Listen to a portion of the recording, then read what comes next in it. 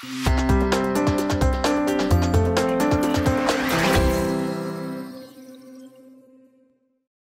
thanks everyone for coming. And I've got a little bit on the company overview, and then we'll go into the technology, and then I have a demo at the end. And as Fred was saying, just feel free to ask questions as we go along. We have a new version of major release of QuantaStore, our software-defined storage platform, coming out at the end of this, towards the end of this year. And we're taking it up another level with a whole layer of analytics that I'll be talking about in the end. But a little bit about the company to start. I started the company towards the end of 2009. I was at Citrix and working on integrating enterprise storage systems into Zen Server. And I've been in the storage industry now for about 20 years. And a lot of that time has been working with enterprise storage systems and integrating them with other products. And so the focus has all been about how do you eliminate complexity? How do you go and take things that administrators have to do manually and just fully automating and making them just disappear so that it's a lot easier to do the business, the day-to-day business of either backups or storage management and provisioning and things like that. And a lot of that knowledge went into the design of QuantaStore. So after we got started, it was about a year before we had our first version out, and about a year after that, we started selling QuantaStore through the SoftLayer cloud, which became IBM Cloud. We've been in the IBM Cloud since 2011. We've got deployments across all their data centers worldwide, a lot with the Fortune 500. We're headquartered in Bellevue, Washington, but we've got our team kind of spread all over the world with sales, support, and engineering. Our team is made up of a lot of folks that I worked with back at Veritas, but also from Brocade and Isilon and Citrix and Symantec. We've been at it for 9 years now, so a lot of the patents that we filed in the early days have now come together, and we've got a few more pending that are in the queue. Our go-to-market strategy is all channel-based. So a lot of companies haven't heard of us because we're really focused on large-scale enterprise, a lot of focus on security and managing data at scale. So we don't really focus on the small business market, and so we have found a niche here with the hyperscale software-defined storage. All right. As I mentioned, I've been in the storage industry for a long time, and the focus with QuantaStore was to bring to the market a product that would take storage management from a full-time job and make it a task, make it so that IT generalists can go and get the job of storage management done and fully automate a lot of those tasks that before were all manual. And when I was at Citrix, I saw that had been done already with the compute platforms. You take a look at what VMware did and what Citrix did with Zen Server and Microsoft did with Hyper-V. They went and they built this hypervisor platform that would let you cluster boxes together and manage everything as one on the compute side. But nobody had really done that on the storage side. And I also had this belief that really Linux was this bulldozer that was just going to just take over everything, partly because of seeing this happen. And I felt like the same thing was happening on the file system side, because some of the things that happened at Isilon around OneFS caught on in the open source. There's several open source projects that started doing scale out file systems, and I felt like, let's get behind that movement and let's go build the enterprise software defined storage platform out of those technologies and then contribute back to them to make them better. So, when you see something like this, what was happening in the supercomputers, innovations with supercomputers, Linux took over here. When you see something like this, this is an indicator of an inevitable market takeover. Same kind of thing with like Android, with our cell phones. It had a really small market share here, but you see its growth, and it's basically taken over the entirety of the cell phone market. And here's another indicator of inevitability. Take a look at that. This is a survey that the OpenStack community did in 2017. What's interesting here is that you can see that 65% of all OpenStack deployments are on Ceph. They're not on NetApp, they're not on EMC. And here you can see the portion of this graph, the 6% here, that's the stuff that's proof of concept. That's all the new deployments. The number of new deployments on Ceph is more than the entirety of the market that EMC has in the OpenStack community. Were the respondents in that OpenStack users though? You know, I'm not sure. I think So that, it'd be a bit self-selecting. yeah, definitely the OpenStack community leans a lot more towards using open source software versus enterprise storage systems. But part of it has to do with those market forces of, hey, if you're an ISP and you go and try to build your business around a platform like EMC or NetApp, you don't really have a business because the cost of the storage is so high that you're not going to be able to compete with Amazon. And I think that basically happened at Hewlett-Packard. They built that Helios cloud on top of NetApp.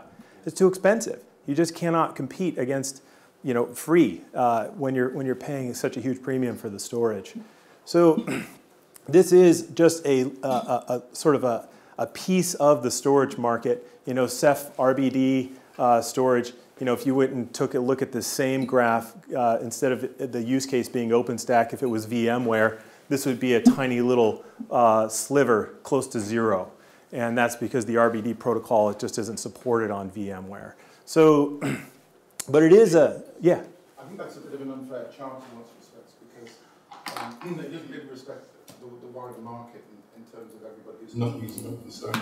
And it doesn't really show the fact that OpenStack requires you to have lots of people who are very skilled at building and managing and nursing that environment, which is something they'd be very comfortable with the storage platform. And that isn't necessarily something that's scalable across many enterprises. So in actual fact, Ceph isn't going to take over the world compared to everybody else's storage platform. It might be a niche within that particular environment, but not necessarily across the entire industry.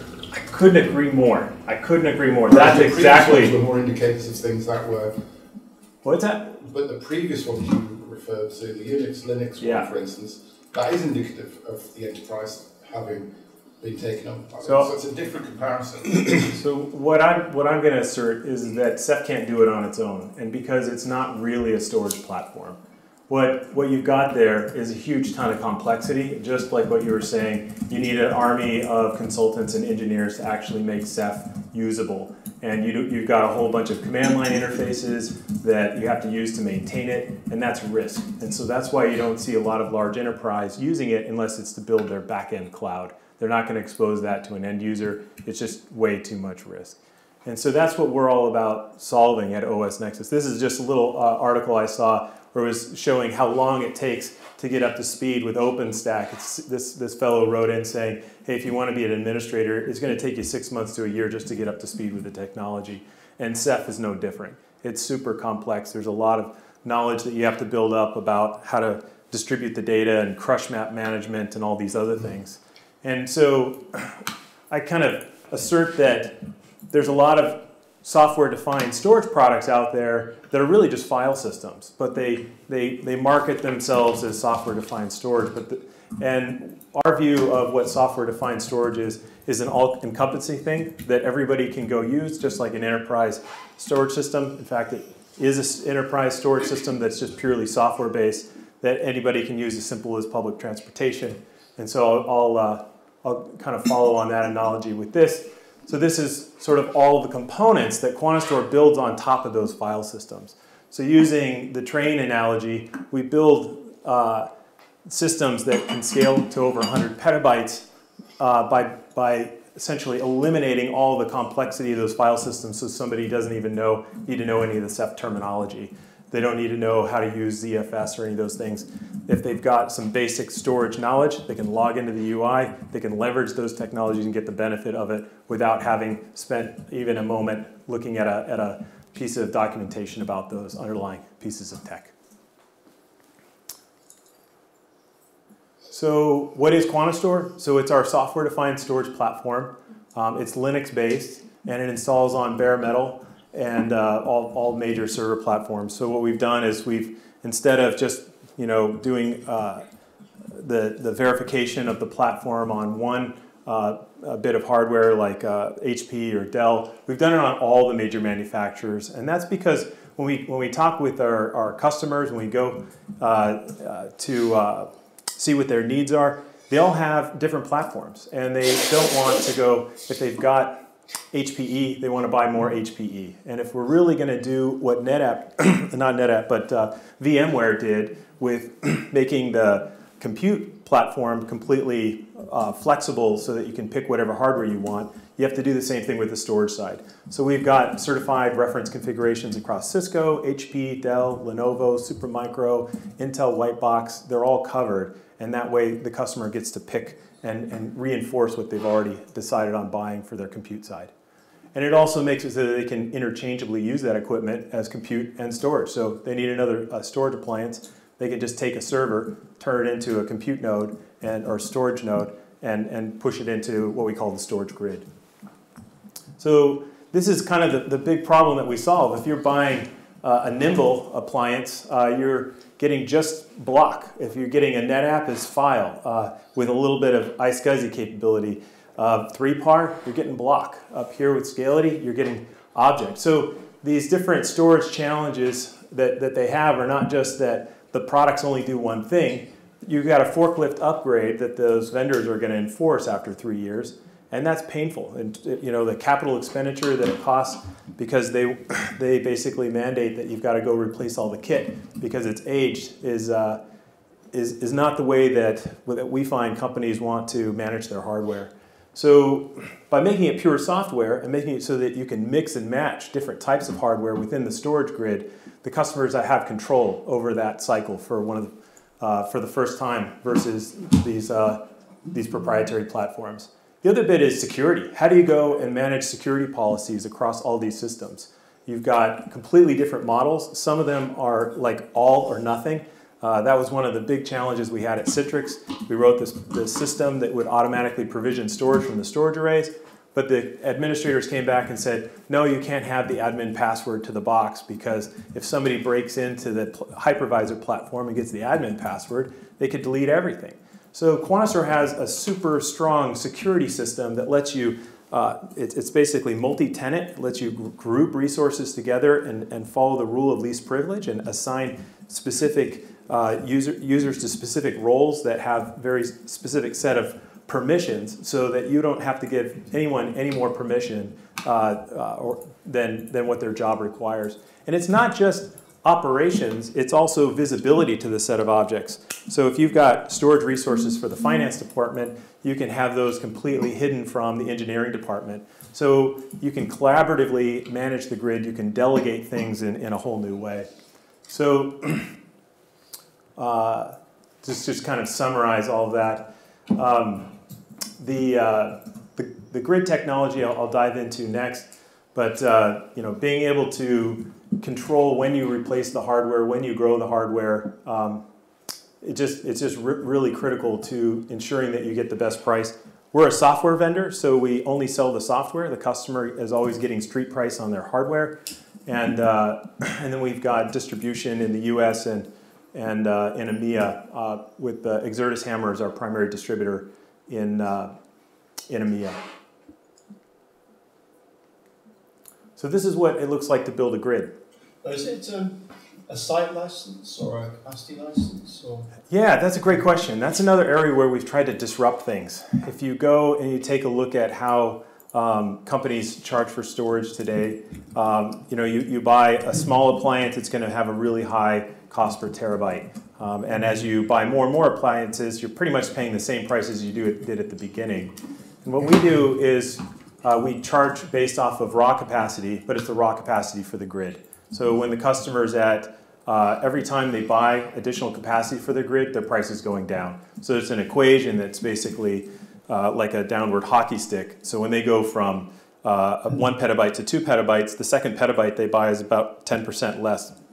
And as they continue to grow to 16, 20, 30 petabytes, it just continues to go down a bit more. A lot of the cost savings comes in within the first 500 terabytes to a petabyte.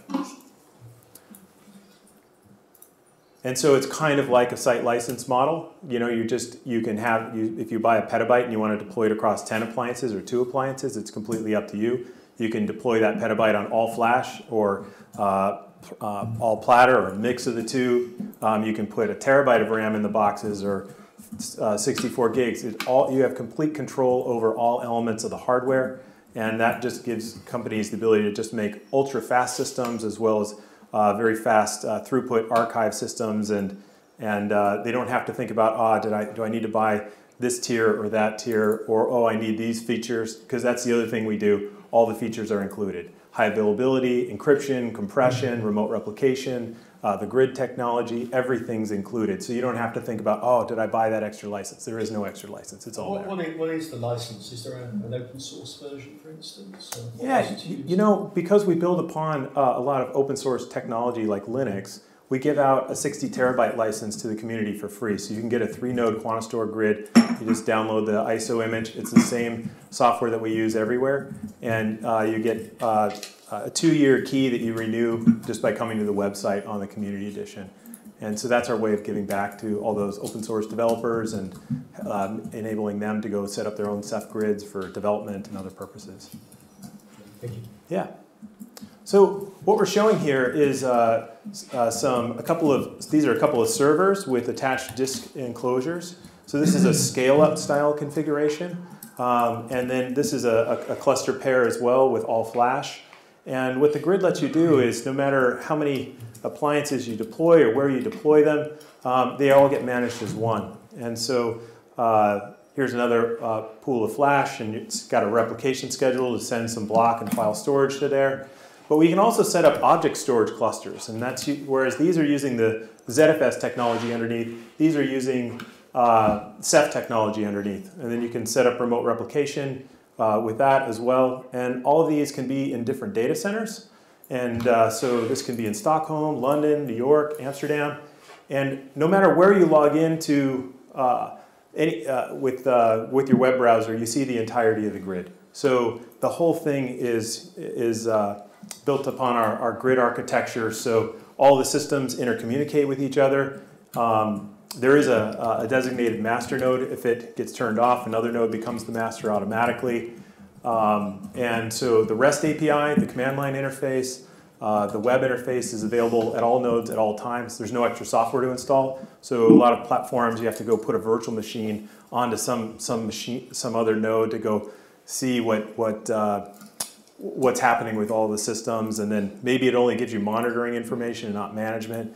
QuantaStore, everything that is in the web interface, which allows you to fully manage the platform, is also available in the command line and CLI. So, and REST API. So our REST API today has over 500 APIs. You can set up an entire Ceph cluster in 3 commands. You can set up a ZFS pool and start provisioning storage for an end user in 2 commands. So that's the magic that the REST API that we've built does, so that administrators can just take everything up a level. What used to take a long time now is done really quickly. And I've got a demo that I'll do at the end. We'll set up Ceph. Setting up Ceph might take a skilled engineer a week to set up and tune and optimize. We're going to do it in 5 minutes. Enterprise feature set. So we've been at it for a long time. So everything from VMware integration and certification, compliance with HIPAA and CGIS and NIST 800-53. We're going through a FIPS 140-2 certification right now, so we can be used by more government deployments. Everything from audit logging, global namespaces. Our call home system ties in with a whole host of different mechanisms. So if a disk drive goes bad or somebody pulls a power supply on anything in the grid, it'll send you either a Slack message or an email or an SNMP note. So there's just a whole bunch of different ways that we've tied in with call home mechanisms. And this is really what SDS is all about. It's not just a file system. It's about all those layers above the file system that make it a turnkey management platform. And when you take a look at just in terms of just sheer code, the amount of code that goes into building an SDS platform is much larger than the file systems that it sits upon. So this is a quick view of the UI. I'll bring this up in just a minute. We've got sort of a dashboard section here that gives administrators a quick view of whatever they select. So if they select a pool, they'll see the IOPS and throughput and latency information. If they clicked on a block device, they'd see that for an individual block device. We've tried to just streamline this so that when you log in, this says storage systems, so you'd go in there and set the network settings. Then here you'd go and create a pool of storage, and then you can start to provision file and block. And a lot of the more advanced configuration steps, like setting up a Ceph cluster, is out here. Setting up remote replication is here. Cloud Containers does a NAS gateway mapping so that you can access Amazon storage as local file storage. So there's just a whole host of features that are in the product that just make it easy for customers to handle complex workflows. Because it's not just about object or file or block. Companies need all three of those things, and they need to bring them all together, whether it's doing some very fast transcoding and then pushing it out into object storage afterwards, or running their virtual machines on all-flash storage and then migrating backup copies into object. And that's why we've got two file systems in the platform. ZFS gives us kind of a scale-up capability that has ultra-low latency that you can't achieve with scale-out technologies. And the converse of that is we have the scale-out technology in there for companies that need to be able to scale to huge capacities, and where the performance benefits of scale-up are not outweighing just the ease of management and scaling by being able to add individual nodes and having the advanced auto-healing features. You mentioned 3 earlier, now you're only mentioning 2. What's gone? Yeah. What have you dropped? I've dropped Gluster. Okay. Yeah, and we have it in the platform. I just don't talk about it as much because our long-term move is towards more and more Ceph integration. So the Gluster technology has much more maturity as a scale-out NAS, but we generally take customers towards our ZFS for all the file and block, and then we use Ceph for object. And there's some variants where we've had to do some scale-out NAS with Gluster, but what's happening nowadays is that companies are requiring that all their object storage acts like file storage. And you can't, object storage has this kind of set of rules around how you use the object storage protocols and how those things are designed so that the data is immutable. And so you end up having to like upload the objects again. But for some workloads, it works just great. And so that's also coming to QuantaStore, the ability to access all the object storage as NFS in a scale-out way. We have it today through those NAS gateways. You can set up a little bridge to access the object storage as file through one of our, what we call a cloud container, but we're doing a more advanced integration that scales across all the appliances so that you can access it as NFS and CIFS. That's the multi capability of Ceph you're going to. Yeah, exactly. And that's, again, we're not reinventing the wheel. We're leveraging some technologies like Ganesha NFS underneath to make all that happen. Well, Steve, yeah. Question. Tell me about your thinking behind the rationale of deploying on bare metal rather than deploying as a VM or a container or a set of microservices. Yeah, we've seen some companies go and build virtual machines that then have to be set up to provide like iSCSI and NFS protocols. And I kind of look at it like the storage platform should be completely unto itself. When you buy and rack and stack your storage system, you should just be able to go use it. Whether or not you've got a Windows client or a VMware environment and all that, you shouldn't have to go install virtual machines inside of your virtualization environment. I just look at it like you're polluting the compute side and having to do all this extra complexity when you have to go set up virtual machines in order to use the storage. I kind of look at it like, here's a great electric car, but you got to park it in your living room, right? Your living room's the compute side. The garage is where the car goes, right? So it's just my view of it is that the storage should just be, you should install it on the bare metal, and you shouldn't have to do anything else after that. Does that answer what you're after? Well, only sort of. It's a question of, if I want to buy your software Yeah. and license it out, I also have to buy metal Yes. to go with it, Yes. as opposed to using my existing metal and deploying as a set of services. Actually, we do both. So when a customer has hardware that they already want to use, then what we do is we go through a certain process. They go and send us the bill of materials that they already have. We tell them what components they need to upgrade. We send them back a solution diagram that shows what it's going to look like after the upgrade with all the usable capacity and all of that, and they're good to go. A lot of customers will start by setting up QuantaStore as virtual machines. So you can install it not only bare metal, but you can install it on Hyper-V and Zen Server and VMware and set up like a multi-node cluster. And we have some customers that actually extended their grids into virtual machines because they didn't want the cost of buying hardware for a DR site. So if you've got your headquarters, you've got a petabyte of storage, but you've got a remote office that needs 10 terabytes, you don't want to have to go ship them a box and power that up and deal with all that. You just spin up a virtual machine running QuantaStore, add it to the grid, and the grid just manages it just as if it was another system. So the bare metal is kind of a recommendation for the primary controllers? Yeah, exactly, and it's because of the scale of things, right? When you want a petabyte of storage, you don't want to manage that through a virtual machine, right? That's where nowadays we do a lot with Intel Whitebox and HDST JBOD. Those can hold 1.2 petabytes in one shelf that's for you. So just with 3 of those JBODs and 2 head units, we're at 3.6 petabytes.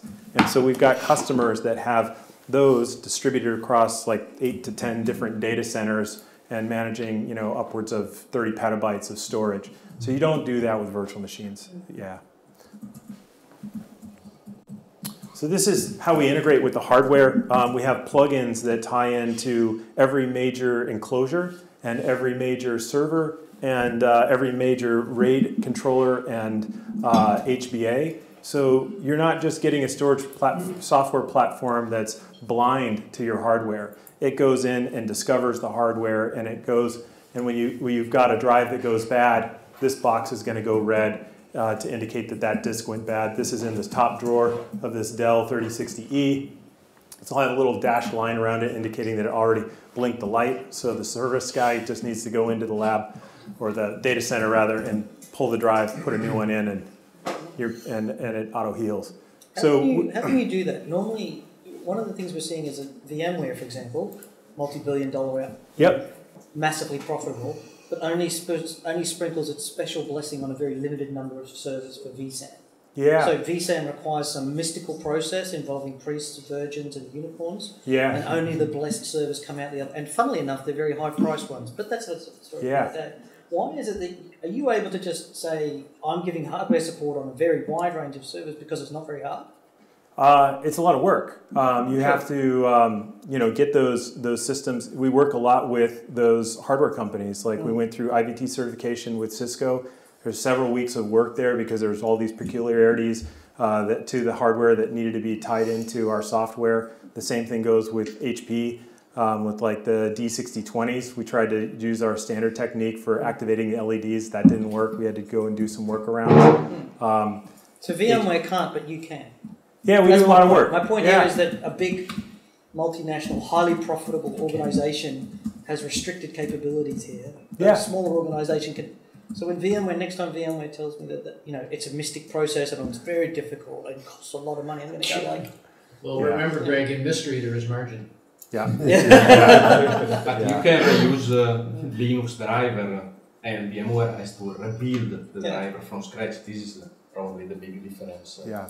I spent most of my time at Veritas Software working on integrating third-party storage arrays. And so this was just kind of a repeat of that. Right. This is, it's not an array, it's a JBOD, it's a server. And so all the kind of techniques that we used at Veritas kind of came to play here. And then it was just a matter of, after it's integrated, figuring out how do we want to go and put stress load on these systems to make sure they're all certified and proper. And we've got great relationships with the various vendors, and that's really critical as well. When we run into something that's wrong with the firmware, they're just right on it and turn it around. We had a deployment on the HDST JBots earlier this year, and we got a firmware upgrade in a couple weeks, took care of the customer, Wow, a deployed the couple of patch weeks. out. That's not very fast. Yeah, well, that's fast for a hardware vendor. Exactly, that's Yeah. my point. Is Yeah. hardware vendors can go Yeah, and shove it. yep. So Steve, how many deployments have you got then that you're managing? Over 500 today. So we've got a lot of those are with IBM, but in the last couple of years we've been really growing outside of IBM, and today over 50% of our revenue is now coming from outside of IBM. But if you had 500,000 deployments of the software, would you still be in the same situation with the HDL, where you keep it as wide? Because I think you'd see more corner cases at scale than you would do with only 500. Well, we give recommendation. The hardware is just constantly moving, and you can't tell an HPE user, hey, go buy the Dell box. It just doesn't work. So it might get a little bit more narrow on the white box side, but when it comes to the major, server suppliers, we'll always have that support there. But I think that's part of the answer to Greg's question, is the fact that because VMware has got so many more deployments, Yeah. it gives me that, for them, the corner cases become more apparent because they stand out more because they're simply at higher scale than you might be at the moment. And you might find if you were their scale that you wouldn't be operating the same size of HCL because you would be seeing as many problems in your support environment couldn't cope with it.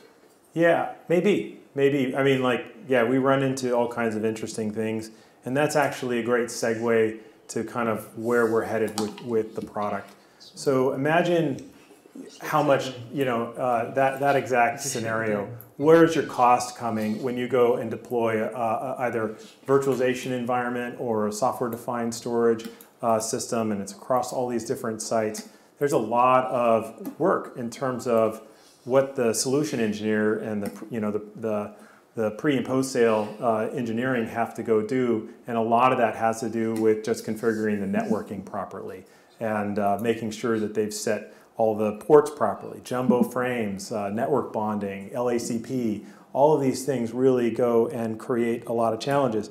And that's not even getting into, did they apply proper security rules? Did they have inconsistencies in their network configuration? And then the performance tuning, did they performance tuning? Did they tune the flash storage like it was sequential HDDs?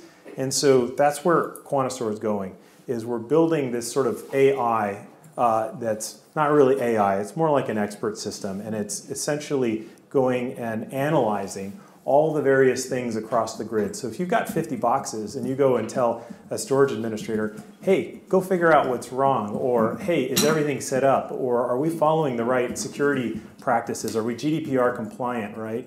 All of that is going into our analytics system so that you just click a button and you get a report, and it tells you everything that's misconfigured, everything that should be optimized, everything that's a suggestion on how to go and improve things. Things like, hey, you set it up, and this has happened where customers like, hey, I'm not seeing the performance. What's going on here? And all the traffic is being routed through the 1 gig management interface, right? And you go, oh, well, you're not making use of that 10 gig or 25 gig interface because it's not configured properly.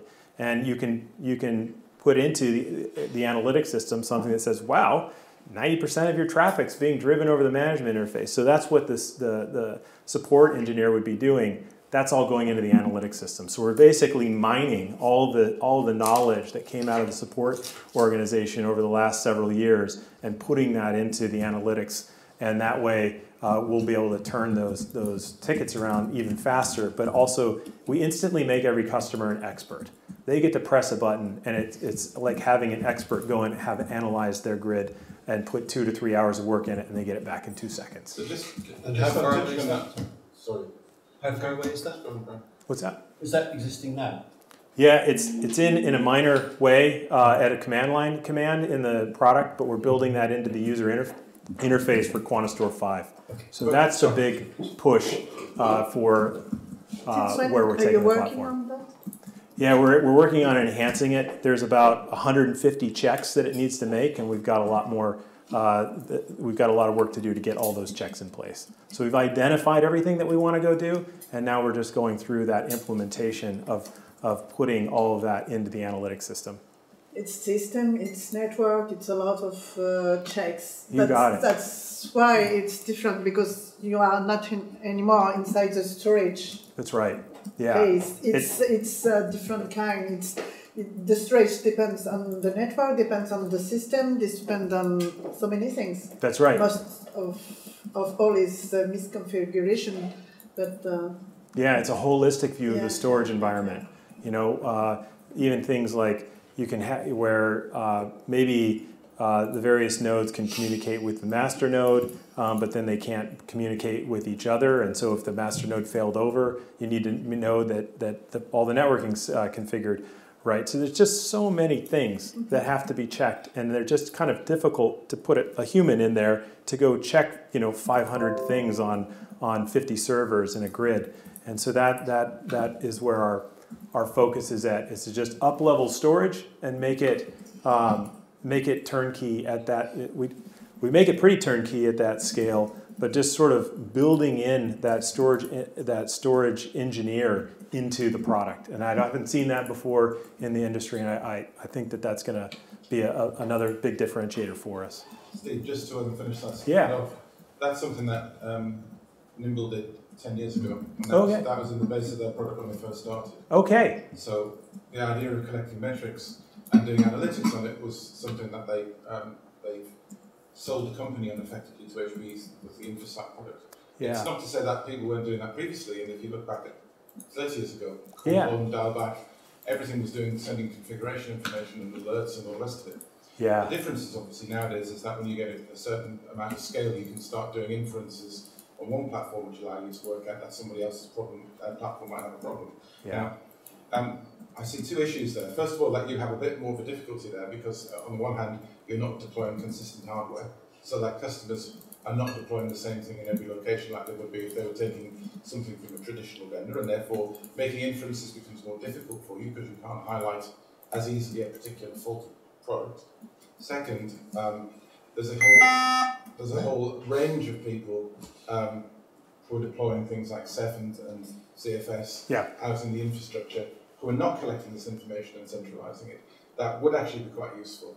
And in fact, that's something that the industry should be deploying, but isn't. Yeah, exactly. I think it is a big challenge for us. And so that's where a lot of the architecture of how we've designed QuantaStore comes into play. The grid architecture lets us see all information from all nodes, and then we put into the object model all those key pieces of information, like is this storage SAS based, or is this device PMEM, or is it NVMe, and all of that sort of stuff. So if somebody's trying to use a particular type of storage for the wrong thing, again, the analytics system can gather that information and process it. So yeah, the challenge is sharing of information across the systems in a very efficient way. And again, it goes back to the grid architecture. When we want to design a new feature into QuantaStore, we have a lot of automation that goes and lets us go from API to implementation in a matter of minutes. And that's because we introduce a new object, tying that into the grid, distributing it across the grid and all that. It's just the way it is built at the beginning. I had to kind of do that at the beginning. I needed to eliminate every single engineering task I possibly could just to make it repeatable in the early days, and because we had such a small team. And that's really paid off dividends. And I kind of look at it like when you're building a software product, it's kind of like building a building. You have to pour a really strong foundation. You have to put great rebar into the building. Otherwise, you're only going to be able to go up a couple of stories, and then you'll get cracks in the foundation. You'll see it starting to lean like a Tower of Pisa. And we've built a really great foundation for the product so that we can go build a great skyscraper. And I feel like we're only at like the 3rd or 4th floor at this stage. But the rate at which we're engineering and innovating is faster than it's ever been, even though we're 9 years into it today. All right, this is our kind of our first grid dashboard.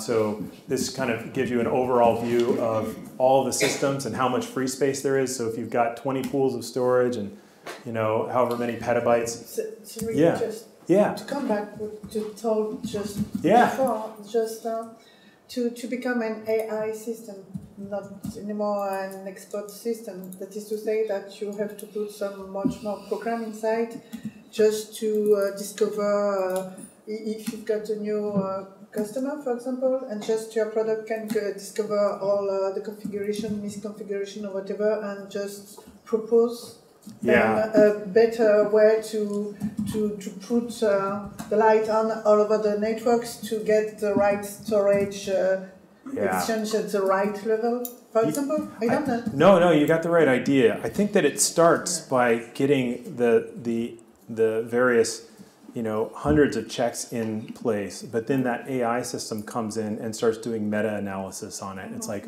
oh, I see this problem and this problem and this problem. It means that, not really what those initial indicators are, but it needs to sort of distill the data into some number of data points before you can then go and apply something like a neural net or a GA or something like that to it to go and take it up yet another level. So we're kind of starting with the building blocks to go and be able to do that level of intelligence into the platform. So later perhaps you will do something in this way. Yeah, in the future, That's the next step. Yeah, and the grid is really like the first step, because if you only have insight into one box, if you're doing sort of the traditional way that enterprise storage systems are deployed, you're getting a box or a cluster of boxes. With QuantaStore, you're getting all the boxes across the enterprise, across all your data centers, and so you can start to do some level of analysis that couldn't really be done before. This just kind of, we're trying to just create like some top level dashboards to sort of give you a view, okay, how much capacity is free in the grid? Are there any areas that have problems? If it's all green, you're all good, you can log back out. This is just, if you're trying to figure out where's all my space being used, this gives you a view of that in terms of file, block, and object storage. The little yellow here means it's file storage, green means it's block. So you can really easily go and take at a glance, hey, do I need to buy more storage, and do a bit of capacity planning. And then these things just kind of go and show you everything's online, how many systems are online, how many pools you've got created, and then these tiles go into the individual systems. And so where we're headed with these is to show sort of the real-time stats, some interesting stuff there, and have more of a list view and some other ways to just kind of summarize the grid information in a little bit more consumable fashion. So Steve, when you say grid, I can see how that would be the case with Ceph. How is it a grid when you're using ZFS in that instance? Yeah, great question. So QuantaStore doesn't just manage one Ceph cluster or one ZFS cluster, it manages all of them. So you can set up 10 different Ceph clusters inside of the grid. And then ZFS, we've built our own high availability and remote replication technologies that layer on top of ZFS. We've also built an encryption system underneath ZFS. So when you set up ZFS with QuantaStore, it's 99% of the time you're setting it up as an HA cluster. And so you can, typically those are 2-node clusters, but that's also a direction we're headed, where you could set up 3- and 4-node clusters, so you can get additional 9s of high availability. So if and each of those clusters will be a ZFS instance. Inside the cluster, you can have as many ZFS pools as you like, and they can move back and forth. They're almost like virtual machines, right? Yeah. The pool has an IP address or a group of IPs assigned to it, and then you can move it back and forth between nodes. So that gives us high availability for scale-up storage. With the Ceph stuff, the high availability is just built into that architecture. So if a node fails, all the other ones are still serving the storage. And so our cluster management technology that's built into the grid lets you create these clusters to put virtual IPs, not just for ZFS storage, but also for the Ceph and the Gluster. So if a node goes offline, the users haven't lost access because that IP address is just going to float to another node. So I guess when I think of the term grid, I tend to think of something where I can access anything within the grid and the data spread across the grid, and if any node dies or something happens, there's no sort of real disruption to that process to allow me to continue. Yeah. I'm not sure how you can do that with ZFS to that degree, because you're replicating point to point. It's not really an n-way replication in a grid sense, is it, for that block storage? it's asynchronous n-way replication and cascading replication for the remote replication schedules. It's not sync, so it's not async. data accessible from any particular place at the time. With Ceph, we can do kind of continuous streaming, and so it gets pretty close to synchronous, and there is also a way to do it synchronous with Ceph. So Ceph is really kind of the long-term way forward. It's got the ability through just its architectural design for us to do certain things that ZFS can't. But ZFS, I still am a strong believer that scale-up architectures are still going to be needed for the long term. They've got a lot of benefits in terms of much lower hardware drag. When you're going to buy a system and you're going to do scale out, the minimum you need is 3 servers, but to really get performance, you're going to need 5 or 6 of them. And then you're building 2 networks, the front end and the back end, so you've just doubled the number of switch ports, maybe tripled, because sometimes you need more bandwidth on the back end than the front end. Like at Isilon, they put InfiniBand on the back end because they needed the performance for 1FS.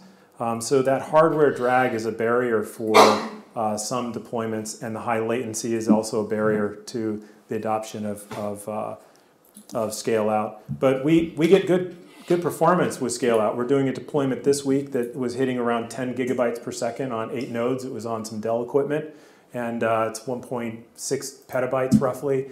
And so there are just a whole bunch of these, standardized Dell R740XDs. With an NVMe card in there. So that's the great thing about the scale out, is you can get more and more performance, but it's not single stream increasing. In some cases it is, if you use like an RBD that does a scale out versus communication versus iSCSI, but for a lot of workloads you're connecting to a single IP and then it fans out. And so again, there's some benefits to the scale up architectures. It all really depends on the workload. And it's great that we can just do both, and we get to look and analyze what's the customer's workflow, what's going to be best for them, and it might be a combination of the two. A bit of object storage that scale out, a bit of block storage that scale up, file storage that may be one or the other. Yeah.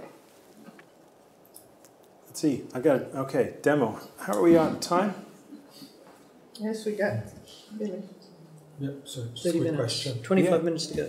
25, perfect. Yeah. So I understand they focus on large deployments, and this is next generation storage, but still, can you do something for all those enterprises that are struggling with their storage assets and really stuff? And then you come in and you say, you stand up this new architecture, but they say, but we've spent 50 million on EMC, etc. Yeah.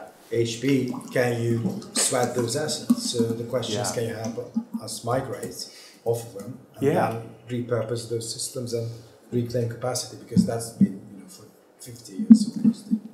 That is a great question, and we do that.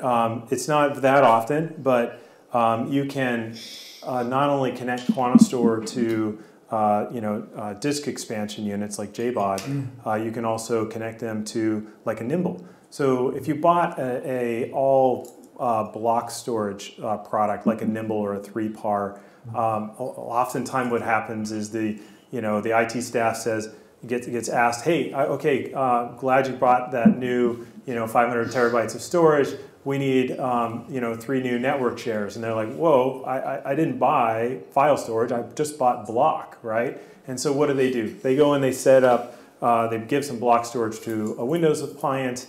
And now they've got a whole other headache, right? Because now the Windows appliance is a single point of failure.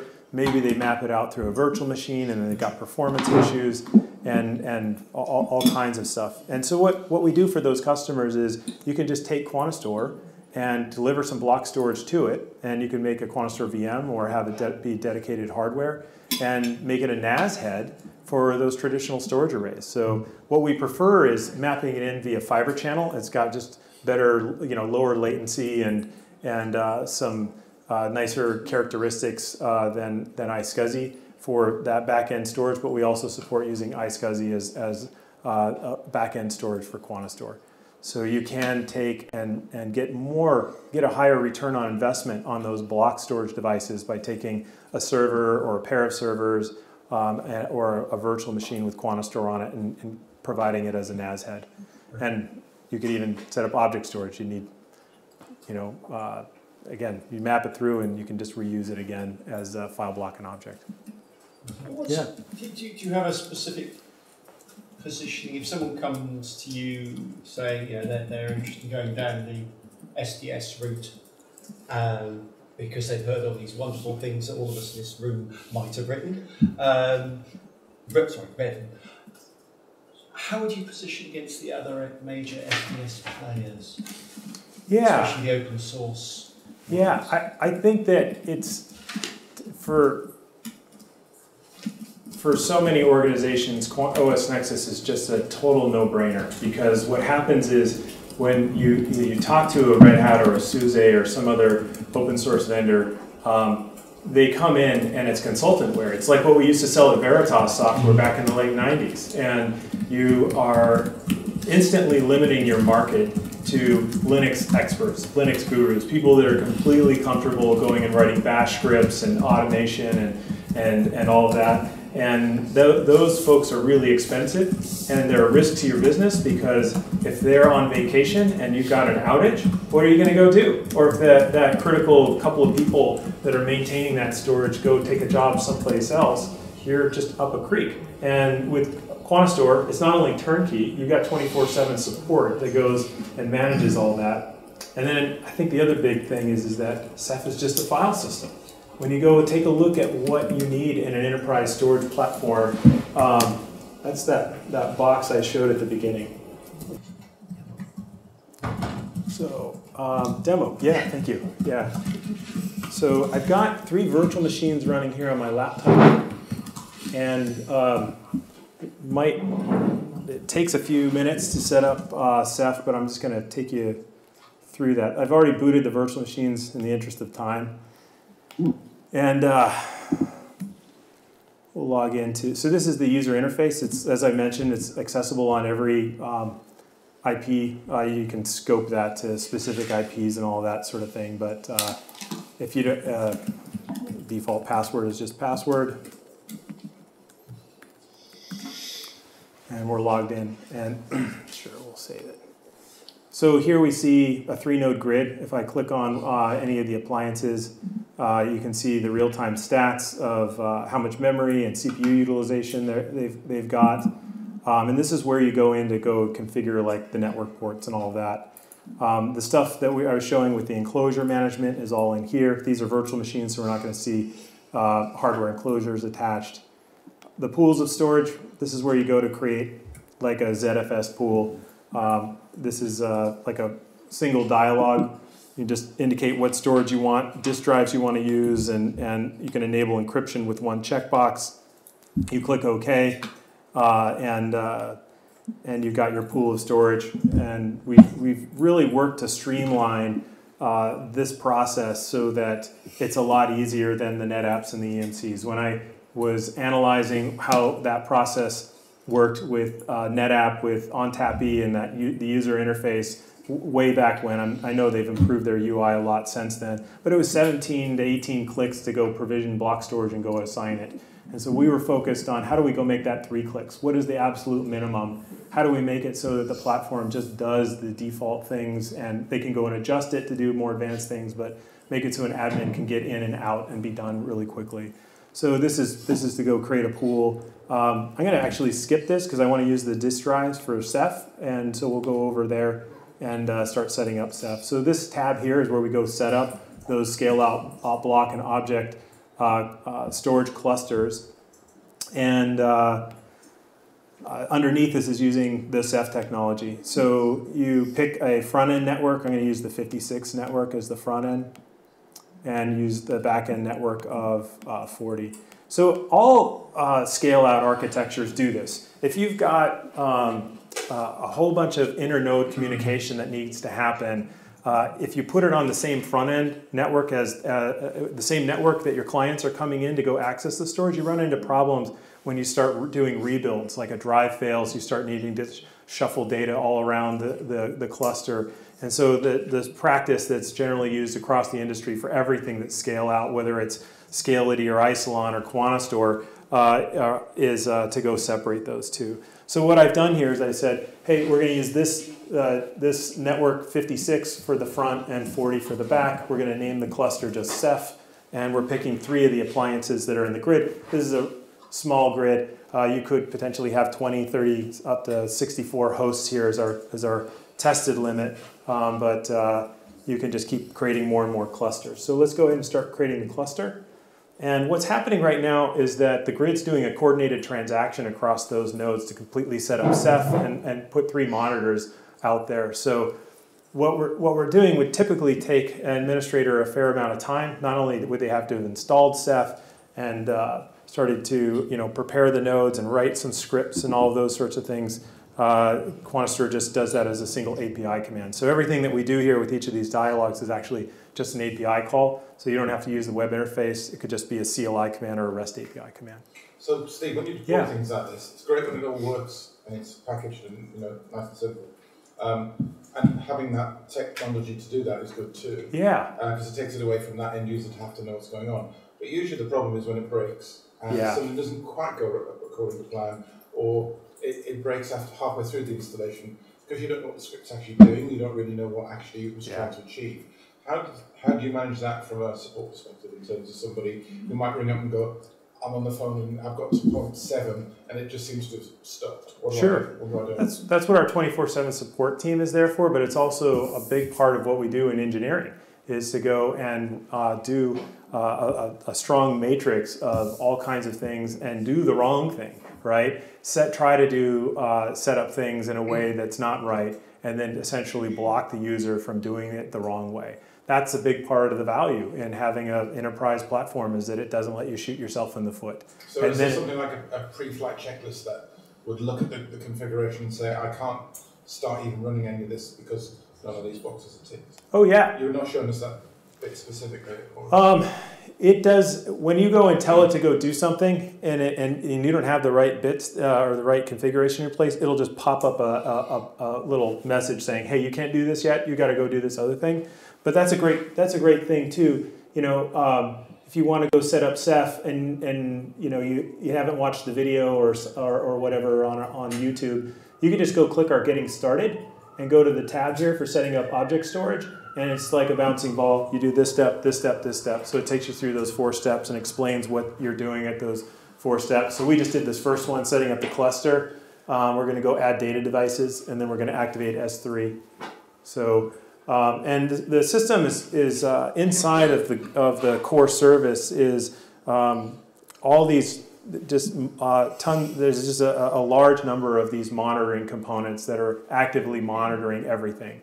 The disk drives, the network, Ceph, RBDs, Gluster, and so we call these manager components. And so there's this huge breadth of manager components that are actively monitoring everything. So if somebody went into the box and just pulled a drive, you're going to get a little warning, an alert that goes out saying there's an OSD that went offline, and it's going to go figure out which drive that was in which chassis and start blinking it. So there's active response when something goes wrong. And if they run into something where it was like something where we could have put in an extra check to go and have prevented them from doing something wrong, technically that's a bug. So we put it in as a bug. We fix that in the next release if it's a dot release and it's turned around in a couple weeks. So that's a lot of what gets built into the product is just, hey, it's just got to be turnkey. And there's a lot of work to go and smooth out all those rough edges of these underlying technologies. What happens if I want to build it into something like Ansible and you then have the environment fully automated? So I don't want to have to manually do this every time a customer. I have thousands of customers on my private cloud. Yeah. I don't have to do that every time a customer comes and says, I need my own little virtual storage environment. Yeah. I want to put that into automation. Yeah. How can I do that? That's we've got 2 new Ansible modules for doing the block storage provisioning and assignment, but we've got a whole bunch of the APIs. We've got over 500 APIs, so we've got a lot of work to do in terms of Ansible module development. So I can't quite do that yet. You can do it. You could do a Ceph setup with a bash script in 3 lines. Right. So there's a command line and there's a REST API, but all the work to tie it into Ansible is being done, and it just calls our REST API. But that doesn't sound to me like that's a lot of work for somebody to do themselves if they really wanted to. Oh yeah, completely. Yeah, they can write a little script. We do that as part of our support organization as well. As if a customer needs some help learning something about the product or just needs some help, like, hey, I haven't replaced the drive before, can you walk me through it? We include that. And if they need some help, hey, how do I go write a script that does this? We just give them some guidance. Here's what that's roughly going to look like, and send them some bash or some curl commands and that kind of thing. And it's great for them, and it's great for us as well. The more that they tie into the platform, the more and more they leverage it, the stronger our relationship with the customer. So yeah, let's see here. We've set up the Ceph cluster. Let's see, how are we on time? We've got until 11:15. Okay, perfect. So now we're going to go and pick disk devices. And this is, these are called object storage daemons or devices with Ceph. And what we're going to do is we're going to pick, I've got a whole bunch of virtual disk drives set up, and I'm going to take these 3 here that are 10 gig. These are on 3 different boxes, and we have to go and give it a journal. These would typically be like an NVMe device or an NVDIMM device. We're going to choose those as our log devices. And QuantaStore will go and slice those up into pieces that can then be used by all these other devices, which are going to be used for data. And so we're just going to send all those over. And we've picked our data devices, we picked our journal devices, we're good to go. So QuantaStore is now doing another coordinated transaction to go and initialize all those journals and then assign those journals out to the newly created OSDs. And so we've just set up Ceph. All the clustering, all the object storage devices, now we can start to leverage it. It's going to take a little while. This is another thing that we do because we have this grid technology that's, it's event-driven. The events get pushed into the UI, so we get to show real-time everything that's happening in the grid, who's logged in, who's doing what, and everything is audit logged.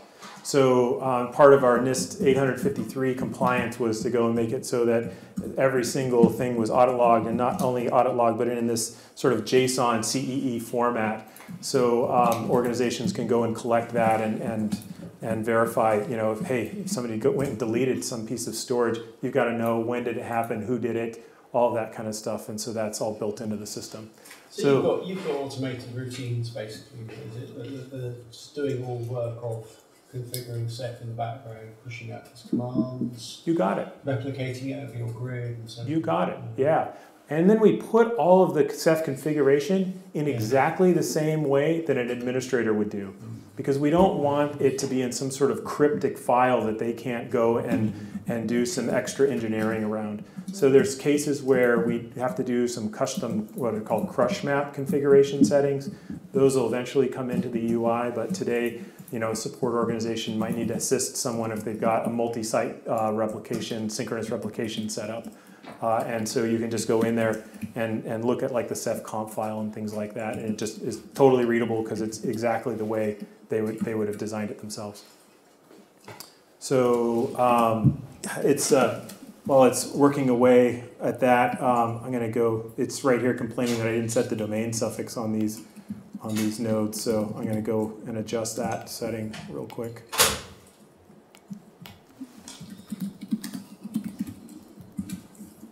And if I didn't do this, it would have complained when I went to set up the object storage. So that gets to what Chris was getting at. Well, what if they do something wrong? Like setting up not having a domain suffix is one of those gotchas that Ceph won't play nice if you haven't set this up on the various boxes. Okay. There we go. And let's see how it's coming along. I'm going to clear these. There's some more tasks running to set things up.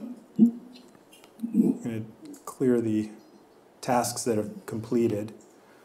And this is one of the really nice things about the grid technology and the coordinated transactions is you're not creating OSDs one at a time. If you've got 1,000 of these drives across a really large cluster, the last thing you want to do is do that one at a time and spend hours and hours and hours doing that. And you certainly don't want to have to go develop the scripts to go do it, and have your script break and then re-verify it and then not have set up the journals properly, all of that. It's just fully automated. Everything is just being done for the administrator. And they just have to wait until these tasks are done running. And it's in parallel configuring the OSDs across the various nodes. So those are all getting done more quickly that way. It does take a minute or two. Any other questions about what's happening here with the grid? The floating IPs are done in this section over here. Maintenance. How about maintenance and upgrades? How about managing that entire process of That's a great question. Deployments. Yeah, thanks, Chris. So today you just pick a node and you can click View Changelog, and you can and we're very transparent about everything that we do in engineering. Every single ticket that gets opened translates into a line of information inside the changelog. So every bit of egg on our face with every bug, every fix that we make, every new feature, it goes into the changelog. And so that's right out on the public internet. There's no like password protection. You can go in there and see everything that we do.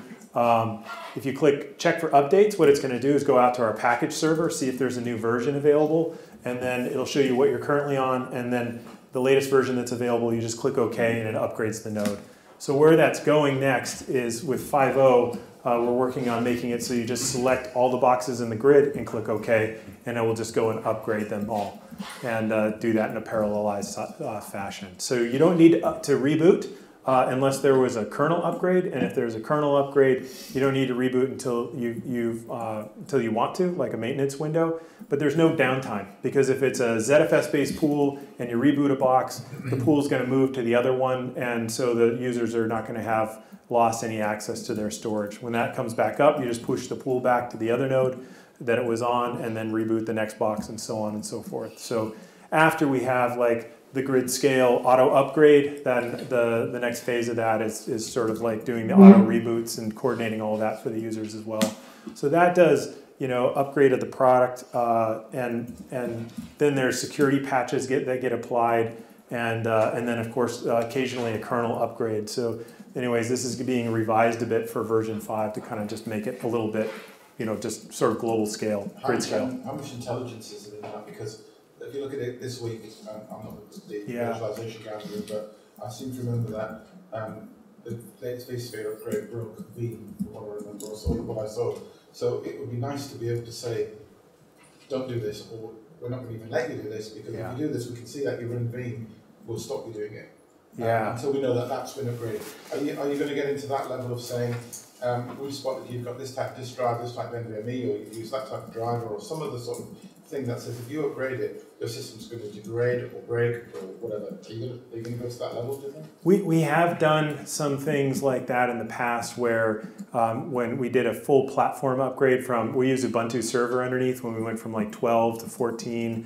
The cluster components completely changed everything. And so what we did there was block it, give them an alert, and then say, please contact support for assistance.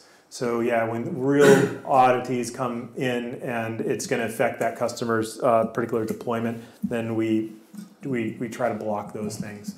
But yeah. I'm also curious, how do you keep up with all those updates on the open source stuff, the ZFS, So versions. We curate our own version of ZFS. It's basically the same as what you get in the open source, but we can't risk having problems. So it's focused on robustness and quality. And so when a new release comes out into the open source, like something that's bleeding edge, we don't pull that into the product. And so it comes in into our lab and it gets used, and we eat our own dog food for some period of time, and it also bakes out in the open source for a while. The security updates we take almost instantly. So if there's a kernel update that's required to handle Spectre and Meltdown and all that, it comes in right away. So we are very active in terms of security related items, but cutting edge features take way backseat to stability and all of that. So but you are using the same or a version below that of, for example, SET. Yes, we use Luminous today. Luminous with the Blue Store capabilities. That's what is what we're putting into 4.7 and then into 5.0. and then we'll eventually be up to Mimic. What was I going to say? We only use long-term support releases of Ubuntu, and we're working on bringing the platform to Red Hat and CentOS, because we find that there's a lot of large organizations that need to be able to use the security tools that are available on those platforms. And so essentially QuantaStore is sort of, you know, a lot of the components just will instantly port, like all the user interface and back-end pieces for the user interface will instantly port. Where we have a little bit more work to do is the core services in C++, and it knows how to talk to the network configuration elements of Ubuntu today. It just needs to be updated to handle the network configuration elements of Red Hat. So it'll go pretty quickly at this stage because we've already gotten past all like the systemd conversion stuff. For Susan? Maybe, yeah. Yeah, I think that once we kind of have things packaged as RPMs and all that, then it makes a sense to go and provide it on some other platforms. It all depends on what we see in terms of market demand. Right. But there's very clear demand for CentOS and Red Hat. All right. Let's see. I think all those tasks are done, and so the last bit is just creating the pools of storage. And you go here, and if you're going to use it with OpenStack, we can create some pools for the block storage, the RBDs. You don't have to do it at this stage, but if you just check that box, it'll go and create a few more pools. This here is actually a group of pools that get created in order to deliver S3 storage. We're going to choose erasure coding, and that's it. So we just click OK, and that's going to set up the S3 storage access for us. So those three dialogues are basically setting up Ceph, but you know, after you've deployed Ceph, what about adding a new box? What about adding and changing which box you want as the Ceph monitor? What about adding another Rados gateway for S3 access? All of that are just buttons. You just say, hey, I want another S3 gateway on such and such a box. I want to go and add a member to the cluster. I want to add a monitor. I want to remove a monitor. All those things that create risk for the administrator. You know, they don't. You know, when you go and set up, everything at the command line, you don't want to. It's just like they don't touch it. They don't want to even breathe on it. Right? It's stable. They don't want to take any chances on anything. With QuantaStore, they don't have to worry about that. It's just going to do the right thing. You want to add a monitor, you click the button. It adds a monitor. So it just completely de-risks the whole deployment and utilization of these advanced open source technologies. So it takes a minute for this to go and do the object storage, the setting that up. But I think I'll just pop back to, because this is going to take a little while, I'll just pop back to my last couple of slides, kind of give you a little bit of a view of our roadmap.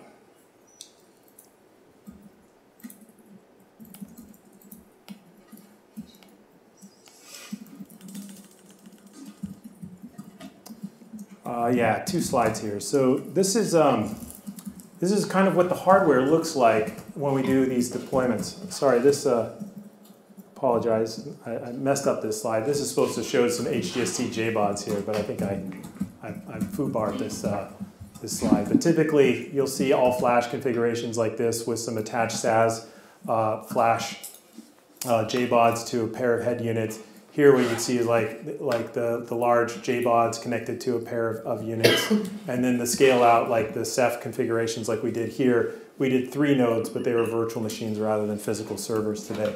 And those are that's how we do it. And again, all of these can be managed in the same grid. So you could have an all-flash storage pool and a big archive config and object storage all in the same thing, and those can be in different data centers.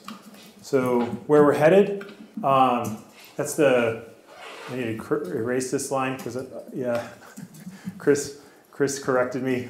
Not the first SDS solution to do all of these things, but some of these things perhaps, especially in conjunction across a distributed grid that's managing systems across all these,